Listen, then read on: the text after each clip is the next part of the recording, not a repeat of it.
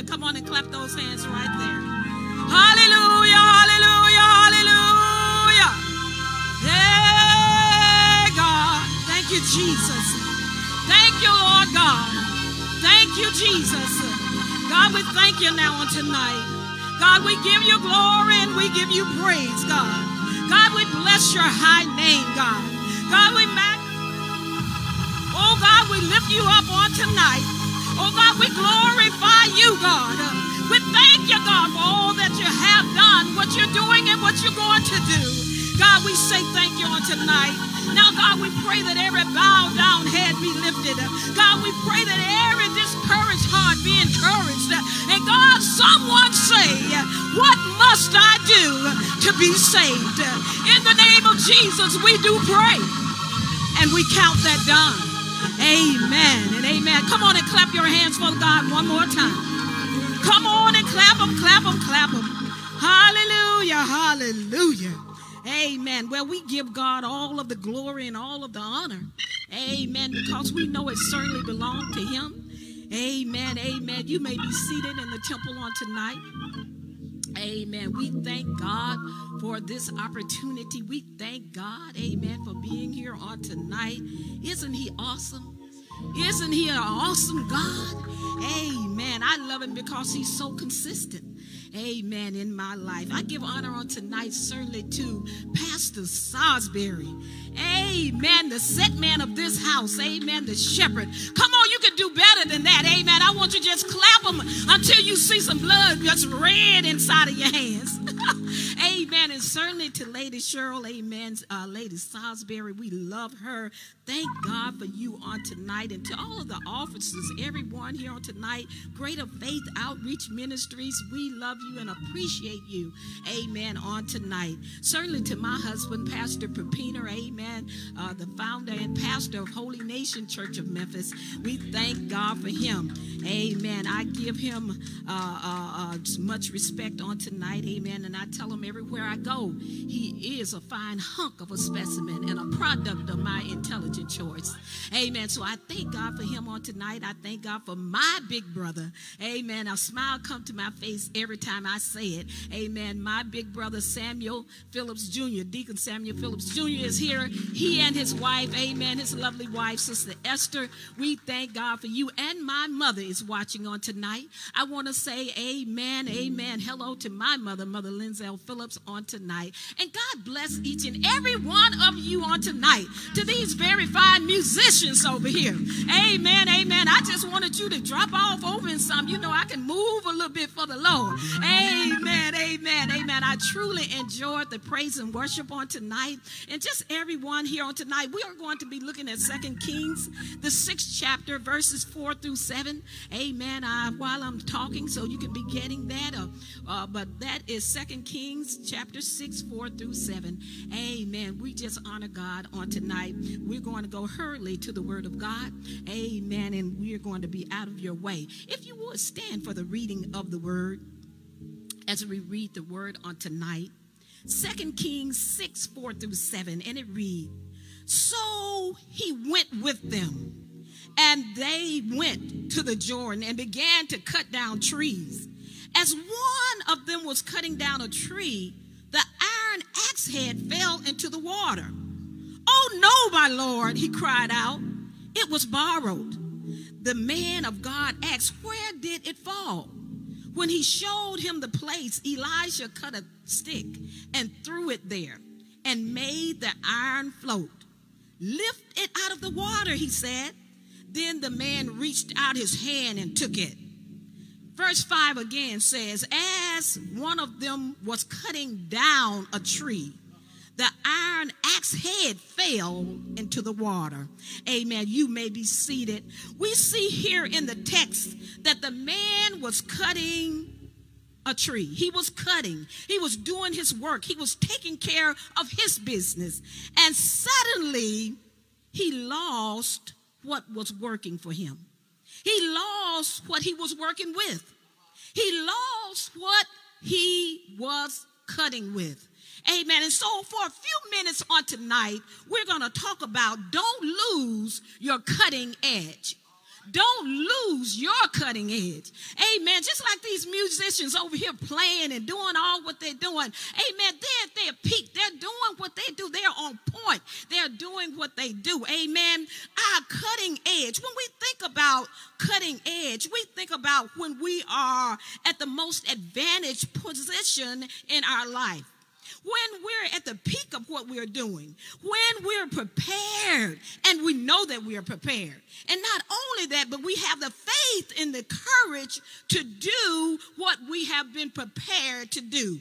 You know, in life, we have talkers and we have a whole lot of people. We have thinkers. We have brain busters. We have people that come up with the top 10 ways, best ways to do something. We have brainstormers. But what about those that do the walking?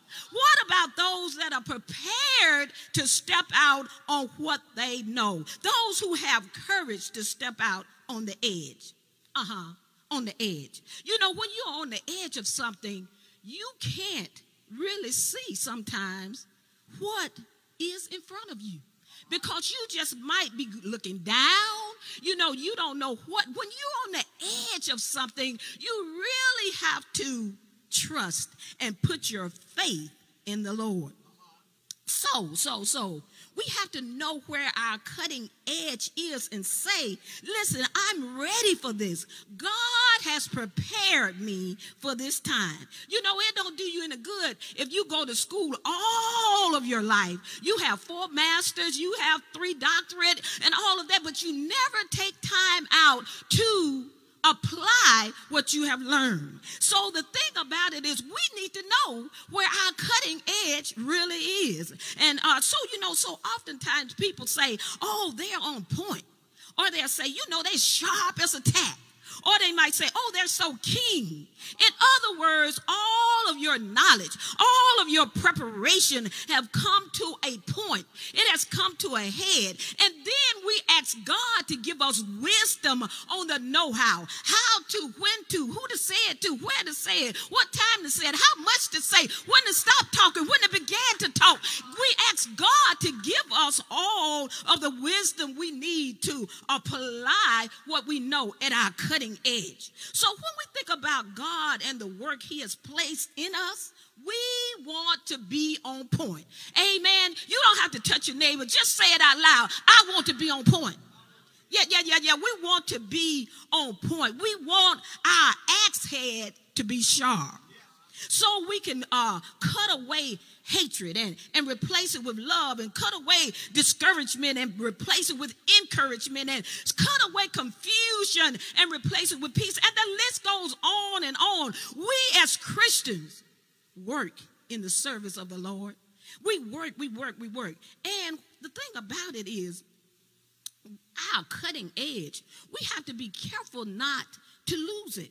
When we decide to watch others and say, well, you know what, I'm going to take a seat and I'm just going to let them do it this time. And, you know, when we decide to put God on pause, or when we say, God, you gave me an assignment, but I think I'll do it next year. You know, we put God on pause, then we're losing our cutting edge. I have a sister, Dorothy, and she said like this, hold, please. And so my thing about it is we don't ever want to tell God, hold, please. You know, if we are in that position in our lives, we say we need revival. Yes, we'll surely need revival at that time.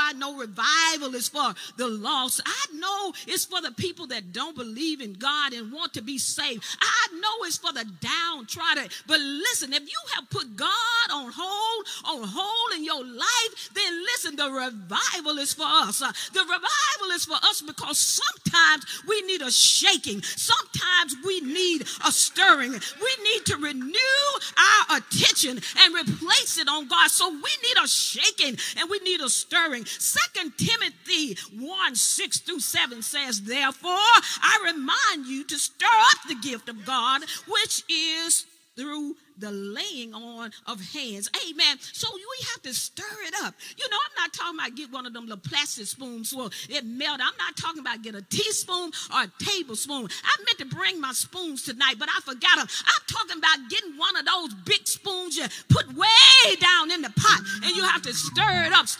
because there is a gift on the inside And if you're not working in the kingdom and doing what God has called you to do, oh my God, well, then we need to stir it up. We must work to stay sharp. We must work to stay on point, to stay on target, to stay focused. You know, it's a lot going on that can distract us and pull us away, but we must work to focus. Just like we work on our bodies. You all know that's in here. Amen. If there's something going on, sometimes we run into the gym. We run in here and there. It's somebody in the house that can agree with me that we used to could, run 100-yard dash in 10 seconds flat. But now we don't even want to walk to the corner. We know it's somebody in here that can agree with me that, we can run up a flight of stairs, but now say, oh, I need to get to the second floor. I need every elevator I can to get there. Somebody's in that point. I know myself, somebody can say, oh, I remember a time when I didn't need glasses at all, but now with my glasses, I'm trying to yet see what does that letter look like. Listen, really, let's go back to Mississippi.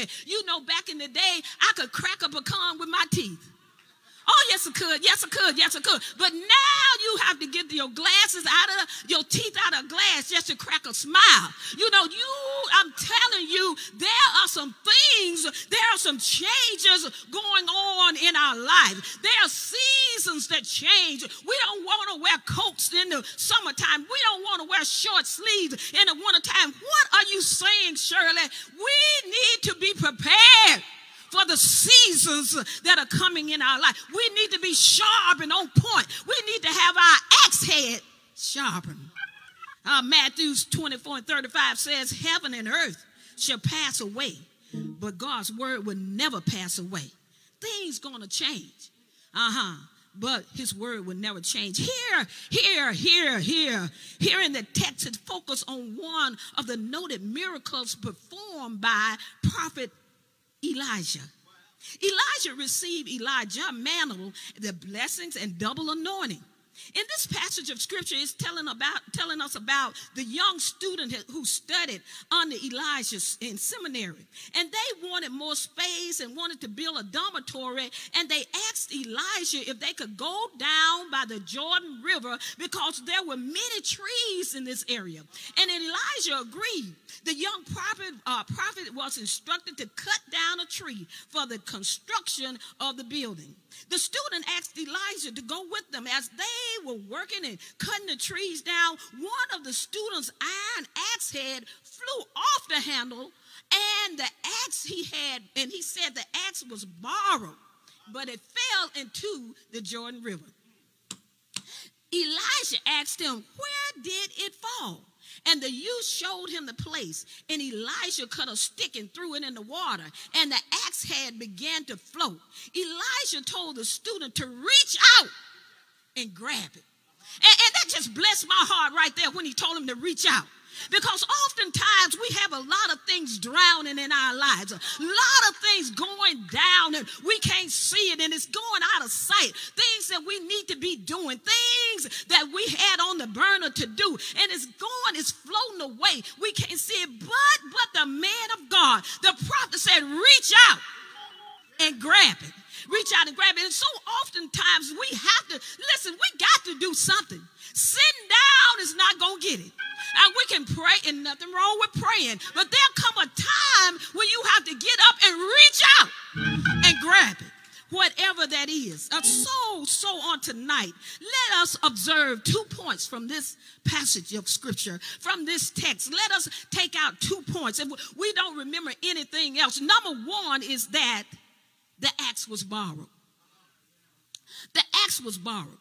When we borrow things that belong to somebody else, have you ever done it? You borrow something and you take better care of it than you take care of your stuff. Because you want to return it some kind of way. You want it to be in a certain order when it go back. But sometimes we loan things, or you borrow some things out, and it never come back to you. It's never returned to you. And then if sometime it come back, it's in such bad shape until you say, you know what, I just can't even use this anymore, because they made such a mess of it. They just made a mess of it. I cannot use this anymore. But we must remember our lives are in the hands of God. We are living a life that is borrowed from him. And so when we start talking about this borrowed act, we're living a life that's borrowed from God. We need to realize that all we have is by the grace of God. Everything we have belongs to him. We are simply stewards taking care of what belongs to God. Our abilities, our gifts, our talents, our time, the anointing that God has placed in your life. And let me talk about your anointing for a minute. I know people say, oh, they just anointed to do this. Oh, they just so anointed. And listen, God has anointed each and every one of us in here to do something. And you need to guard and protect your anointing. All you musicians over here, I love musicians because my husband won. And you need to know that God has gifted you for such a time as this. I know you think it's an accident that you're sitting up in here on tonight. Oh, no, but God has anointed you. And you need to guard your anointing, because the enemy is coming against it. God, your anointing. It don't belong to us. It belongs to God. It's a gift to be given away for the furthering of the ministry, to encourage the discouraged, to mentor some child, to show love to the lonely. If we're not using what the Lord has loaned us in the proper way, if we're not sharing, teaching, and showing compassion, being a witness, reaching for our destiny, being who you are, and not worrying about trying to be somebody else. Get comfortable in your own skin.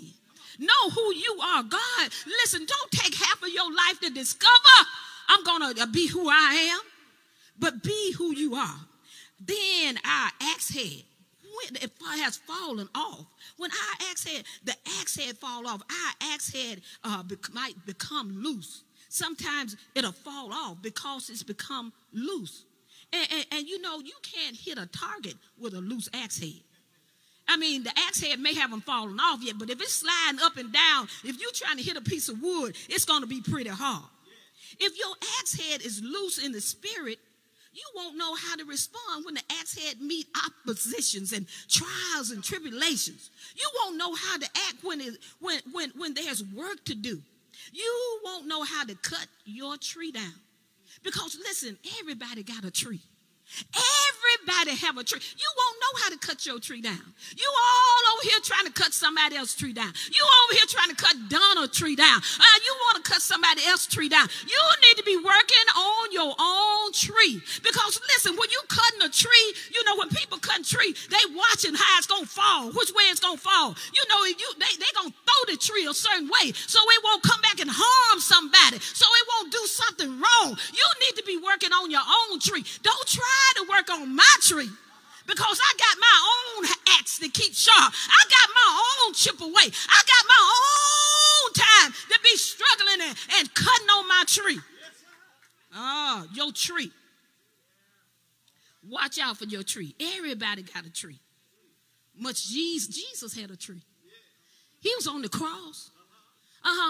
Must Jesus bear the cross alone? Matthew 16:24 says it like this: if anyone would come after me, he must deny himself and take up his cross and follow me. Oh yeah, and then hymn book number hymn number 459 in the blue hymn book says, must Jesus bear the cross alone and all the world go free? Do you remember this? I know you young people, y'all don't remember that. But I'm just saying, there is a hymn that says, it asks the question, it asks, must Jesus bear the cross alone and all the world go free? And then the songwriter came back and said, no. There's a cross for everyone. Don't think, young folk, don't think you just out here struggling. Listen, everybody had to struggle a little bit. Work on your tree. Get to chopping all around your tree. Make sure your axe blade is sharp. How you going to sharpen your blade, Shirley? We got to get in the word of God. Listen, we got to stand. If it's ever a time to stand, we have to stand on the word of God. Throw your tree the way you need to throw it.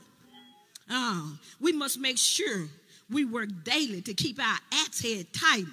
In other words, keep our mind together. Keep our hearts in the right place. Speak words that build up and not tear down. Get our attitudes together.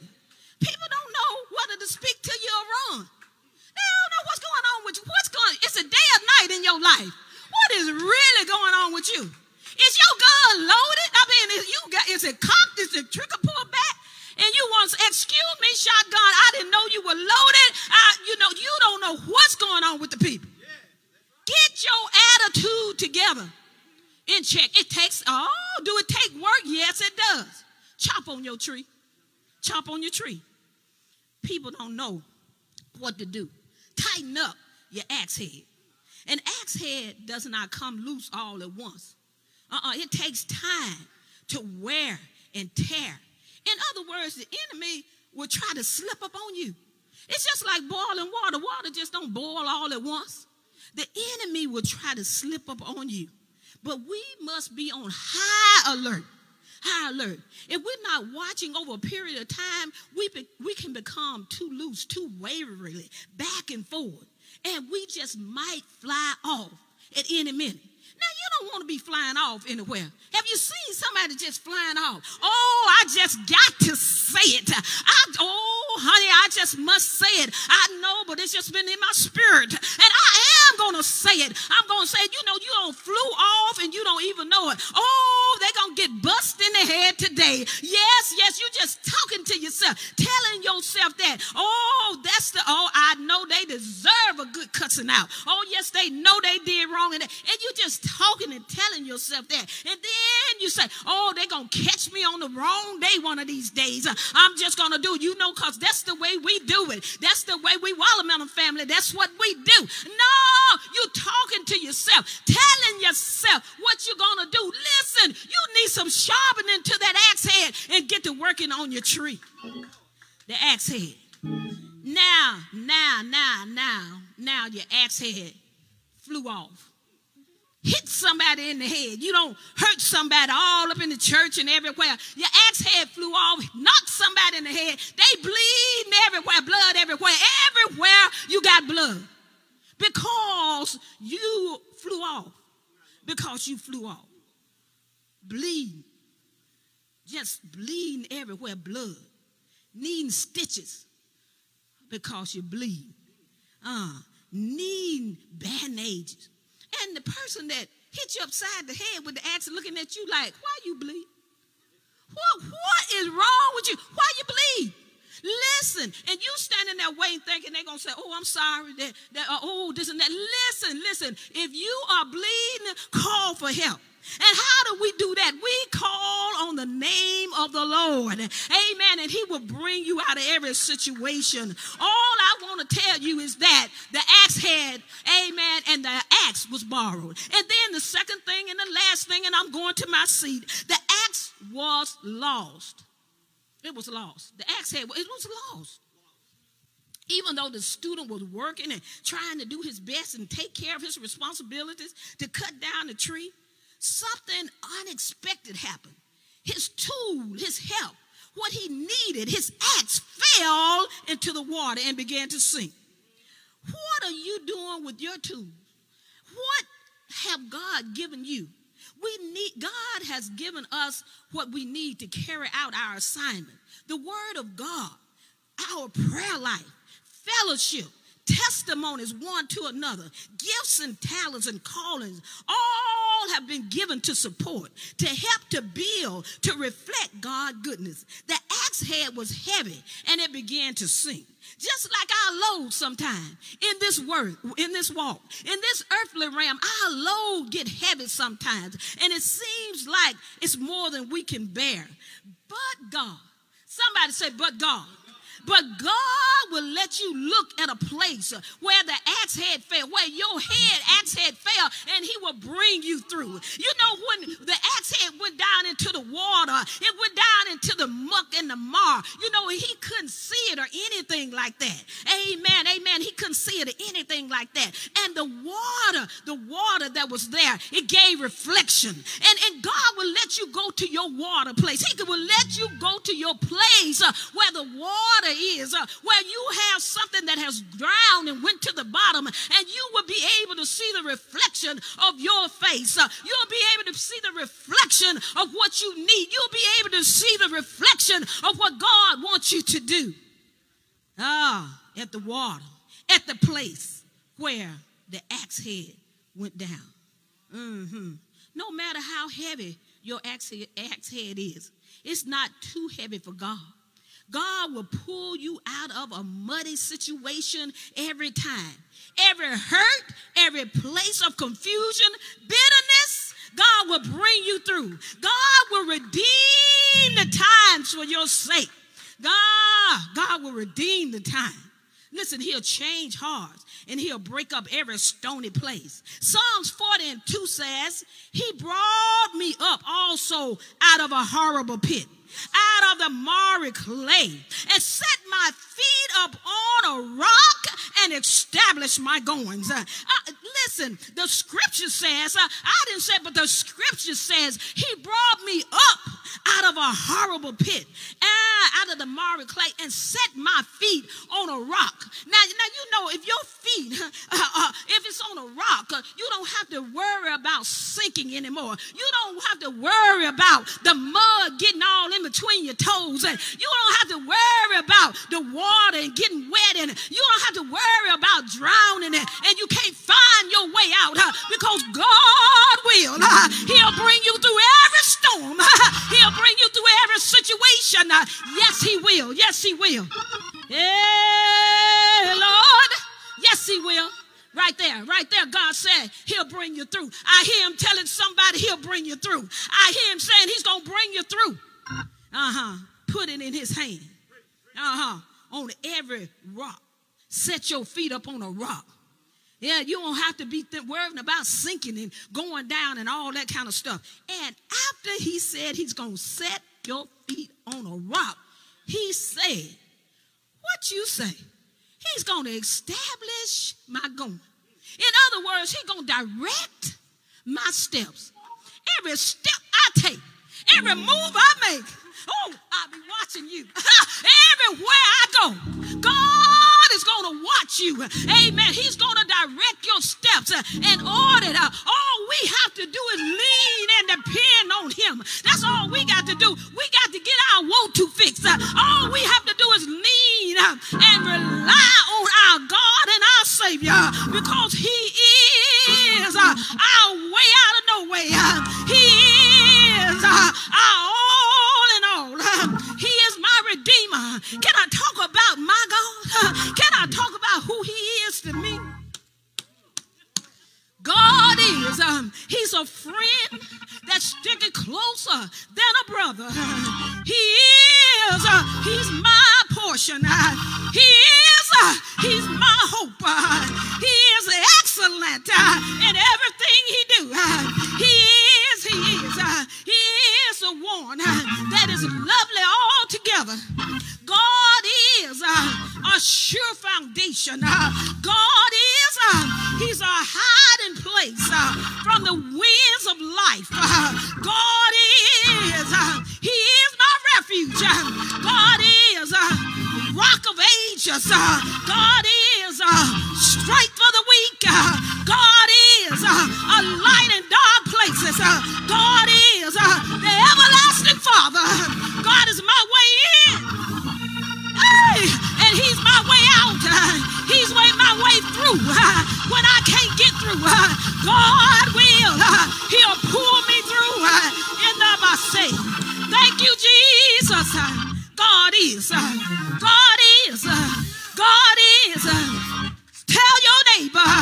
Just say God is. Say it out loud. Say God is. God is my all in all. God is my all in all. He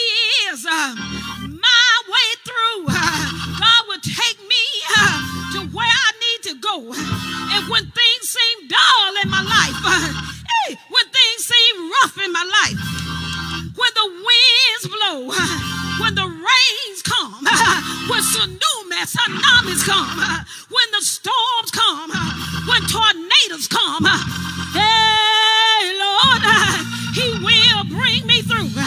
Yes, he will. He keep on making a way. Keep on making a way out of no way. And no matter what you're going through, I stop by to tell you, it don't even matter what you're going through. God is so able. He's so willing to do what he needs to do. Put it in his hand. Put it all in his hand. Put it in his hand. I'm not through, but I'm going to quit. Hallelujah. Hallelujah. Hallelujah.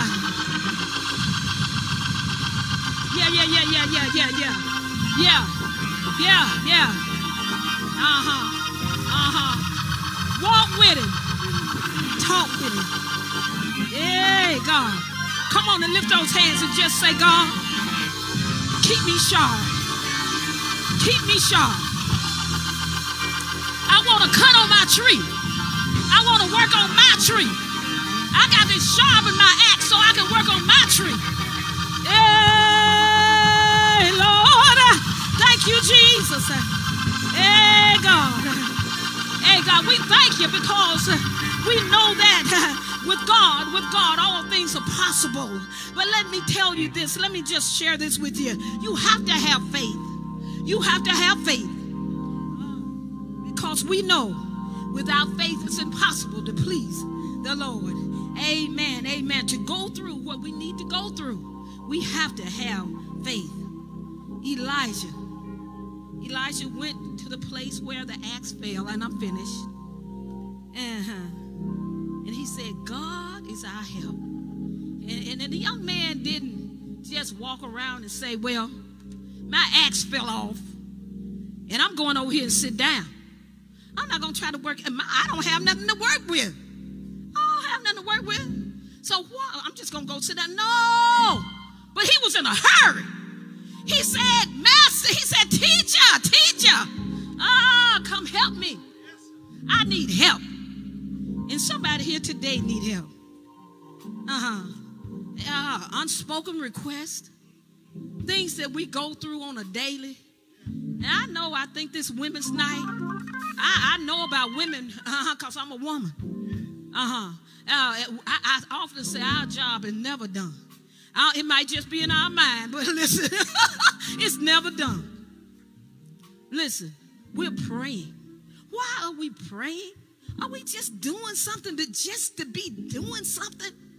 But no, we're praying because we know we have a Savior. Hey, that can turn it all around. It won't always be like this. See, we can quit wishing for stuff and start expecting stuff. When you pray, you stop wishing and you start expecting. You start expecting. You might not see it. But now faith is the substance of things hoped for and the evidence of things not seen. You might not see it. That's all right. You just know within your spirit it's coming. Don't let the enemy cloud your mind and try to tell you can't make it. Are we going through hard times? Yes! We're going through some rough times down through here right now. But you know what? Nothing has caught God by surprise. Not one thing, not nothing. And we have to hold strong. We have to make sure our axe is sharp. Oh, yeah. Come on, clap those hands for the Lord. Clap those hands for the Lord. I want to say this in this lesson on tonight. The overall point is that the man of God, the teacher, the prophet, needed help to build. And the student was trying to carry out his assignment, trying to do the will of the Lord. Every person God has placed into the church needs to understand that he or she has been placed within the church to help ministry, to help build, and not to tear down. So stay sharp, stay keen, keep your axe tight, keep it tight, keep stuff tight. Don't let the devil, you in my space.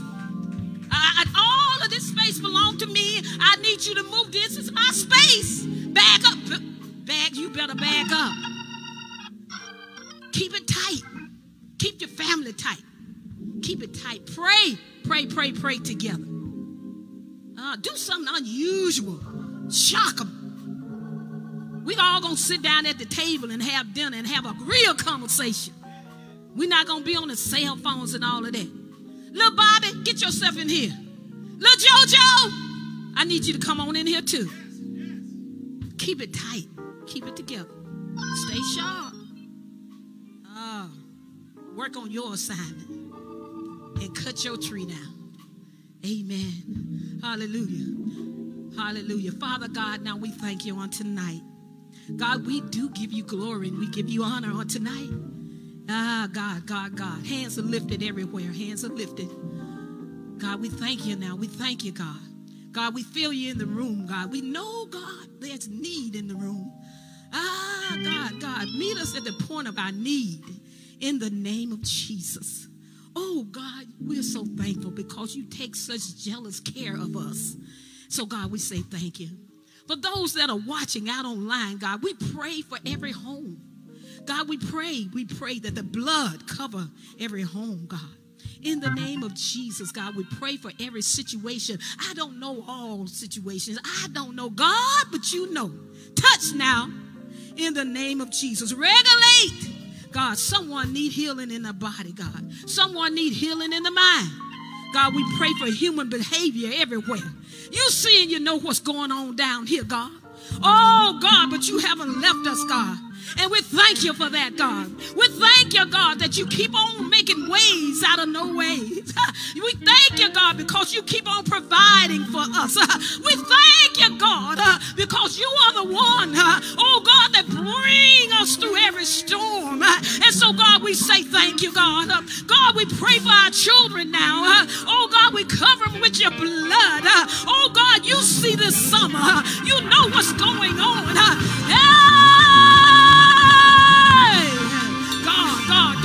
God, you bless here now in the name of Jesus. Oh, God, do it and it shall be done. Keep us and we shall be kept. Oh, God, great King, our wonderful Savior. Hey, thank you for being a strong tower. Thank you for being our leaning post. Thank you for being a wheel in the middle of a wheel. Thank you, God, that you sit high and look low. Thank you, God, for all that you're doing. Thank you, God. Hey. Oh, God. Thank you, Jesus. Thank you, Jesus. We give you glory. We give you honor. And we bless your high name. Come on and clap those hands right there. Love on our God. Love on our God. Love on our God. Love on our God.